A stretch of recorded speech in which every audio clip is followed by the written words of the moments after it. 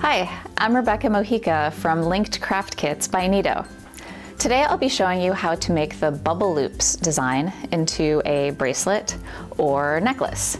This is a really cool project because it's based on the historic European 4-in-1 weave. So if you think about medieval knights wearing mesh chain link shirts of armor, they're probably wearing the European 4-in-1 weave.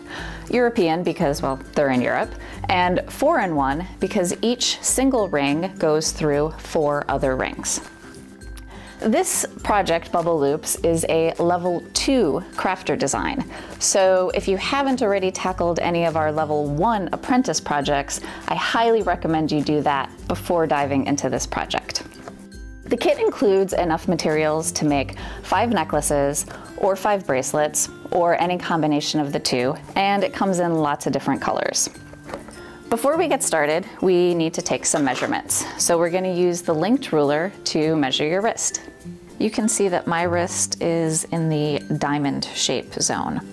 So this shape tells me where I'm going to start the piece on the magic layout tool, right here in the diamond shape. If you're making a necklace, you can start at any of the shapes. The paper instructions included with the kit show how many rings you'll need based on your size. I'm going to be using the same colors as in the instructions, so my bracelet will look like this.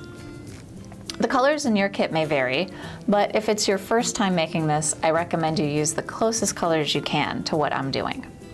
So for my diamond-shaped wrist, I'll be using 26 size A rings in the first color, in which my case is gold. These rings are called A1 on the instructions. The second color rings in size A are called A2, and I'm going to use 15 turquoise rings. And then I'll use 13 B size rings in green, 1 size C ring in silver, and a clasp. Take a minute to count out the rings you need based on your wrist size. So you know, what we're going to be doing is putting the rings in our patent-pending magic layout tool. It's going to look like this when we're done. My tool is red, your tool might be a different color, but they all work the same. And I realize this looks really different from what you think you're making, so I just wanted to show it to you now and show you that when you reach the end, you'll pull this out of the tool and then it will look like your bracelet. Okay, let's get started. If you haven't already, make sure to watch our How to Open and Close Jump Rings video before starting. You're going to take 2 of your A1 rings and wiggle them closed. Put them in your tool. I'm starting with the diamond shape because that's where my wrist was sized. Open an A2 ring and go through both of the A1 rings and then close the ring. Repeat that with a B ring. Open, go through, and close. Take 2 new A1 rings and close them and insert them in the next slot. And here, make sure to just push them enough so they stay. Don't push them in with all your might because the next step might be too hard. Now you're going to take a new A2 ring, make sure you open it, and this is going to go through all 4 of the A1 rings. So I'm going to show this to you from the side because it might be a little easier to see what you're doing.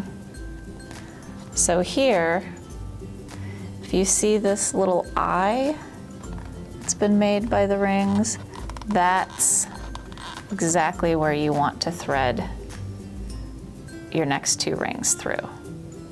So remember at the beginning, I said it's called European 4-in-1 because each ring goes through 4. So now we're going to start that pattern. And this ring will go through 4 and close and Now I'll do that again with a B ring.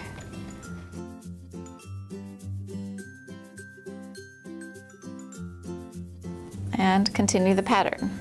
2 more A1 rings. Insert them into the tool. Weave your A2 ring through 4. Close it, and then the B ring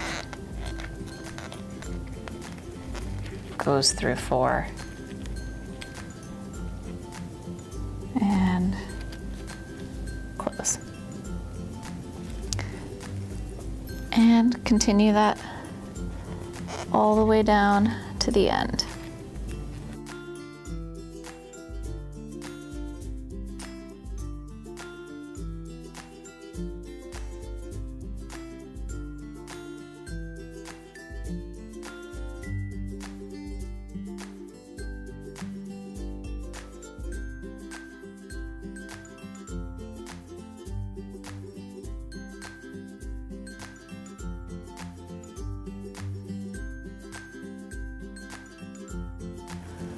The main part of your piece is now complete. To make a necklace, skip ahead. To add the clasp to the bracelet, get your C ring and open it, and go through the 2 rings all the way at the very beginning. So it's an A2 ring and a B ring.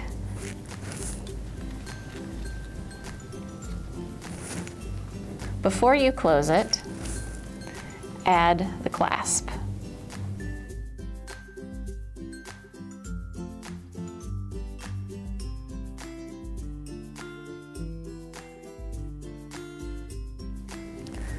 On the other end,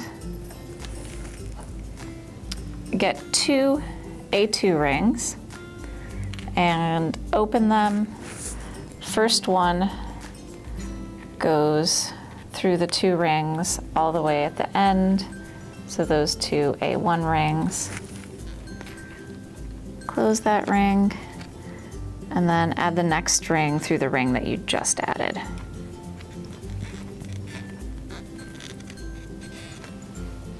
Now, gently work your way down the tool, squeezing, wiggling slightly, and pulling it up. Ta-da! Remember to check your rings to make sure that they're closed well, and adjust any that are open slightly or misshapen. So here is the finished piece. Now, if your bracelet is too long, you don't have to attach it to the end ring. You can always attach it to a previous ring, and that automatically makes it shorter. Or you could just take off those rings. And if your bracelet is too short, you can add rings to the end to make it longer and then just hook it on there. So that's the bracelet. Let me quickly now show you how to make the necklace. If you're making a necklace instead of a bracelet, it's just the finishing that's different. You'll still fill in the magic layout tool just like you did for the bracelet. For the ends, you'll need a few extra materials. You'll need 2 more A1 rings, 4 A2 rings, 2 pieces of chain, 2 C rings, and a clasp. Take a minute to get these supplies if you need.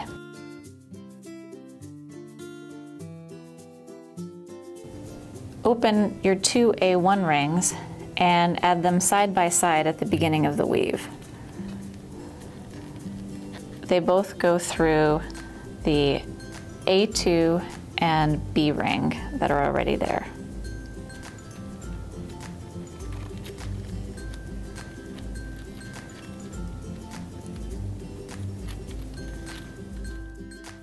Next, open 2 of the A2 rings.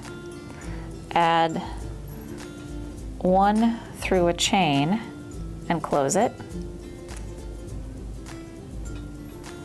Then take a new ring, open it, go through the 2 rings you just added and that ring.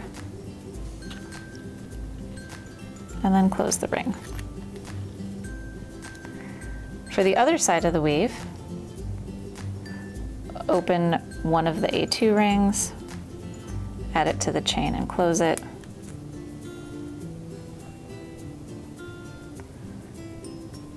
Then open the second ring, thread it through, and go through both of the A1 rings at the end.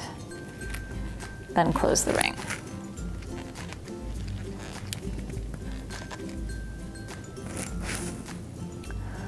Open a C ring and add it through one end. Add the other C ring to the other chain, and before closing, go ahead and add the clasp.